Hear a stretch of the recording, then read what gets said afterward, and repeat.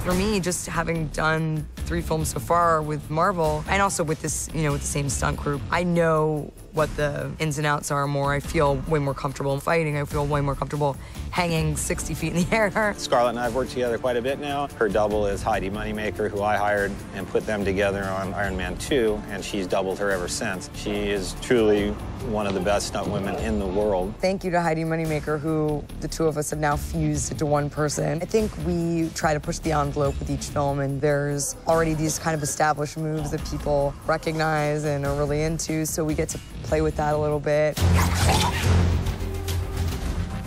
We sort of have a style, or we have her style, and so every time I come onto a new movie, I go with the flow, and then I start trying to put in really widowy, kind of flippy, twisty, lucha libre type fun moves so that she still has that flair to it.